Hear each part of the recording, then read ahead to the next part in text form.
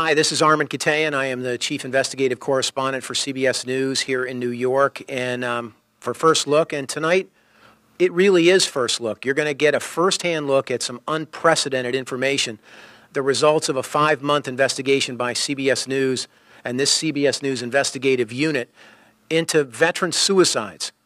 Nobody has ever collected this kind of data before. We looked, there were partial studies, but we were the first organization that ever went out and looked nationwide, collected all this data, and this is it right here, ladies and gentlemen. Producer Peter Malbron, who is actually standing right over there, she's afraid to go on camera. This is the results of 5 months' worth of work, and you're going to see the results tonight on the CBS Evening News, which I think is going to be an extraordinary story. It's a long story, thanks to the executive producer, Rick Kaplan. It's right now 5 minutes and 22 seconds, and I really think it's a wake-up call for America in many respects on this issue of veteran suicides. I can tell you a couple things.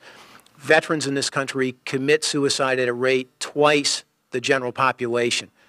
For example, another little statistic, about 4,300 soldiers have lost their lives in combat in the Iraq and Afghan war.